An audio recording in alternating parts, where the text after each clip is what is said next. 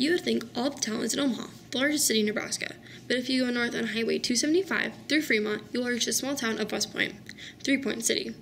So far, the Lady Cadets have started their season with a 5-0 record.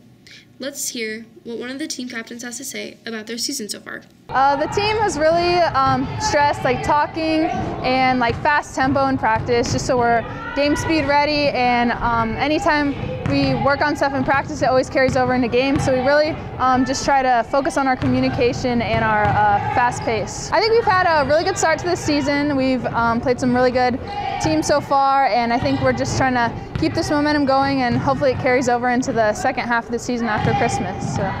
The Lady Cadets will be losing 6 seniors after this year.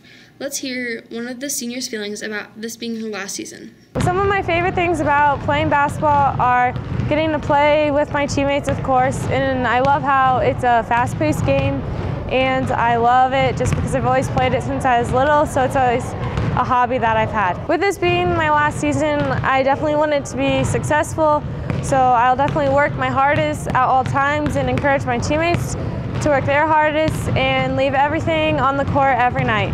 Next year, the team will be led by younger players. They only have 1 junior, so that means the freshmen and sophomores will have to step up. Our seniors are pretty great. We have a lot, and they're all pretty strong leaders. Next year, we're going to do fairly well, but they have a huge impact on our team this year, and they lead us to success.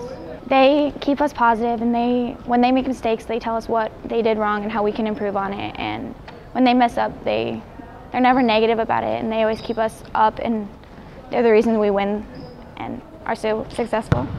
Thanks. Thank you.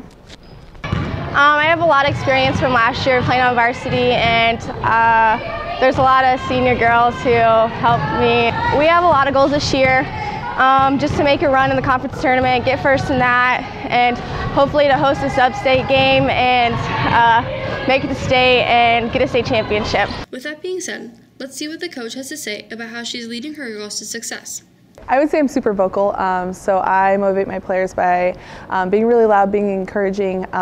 We're super loud in practice. We make sure everyone's talking the whole time, and so I would say that's really my primary means I use to motivate my players. Shepherd likes to have her girls doing drills in fast pace so that they will be game ready when the time comes. I'd say I'm super encouraging, but everything I do is very loud and high-paced, and we like to go at a high level, so I make sure that as I'm coaching, I try to stay really involved. Sometimes I leave the practice sweatier than the girls, but try to definitely keep that high tempo going throughout the entire practice. Good luck to the Lady Cadets on the rest of their season.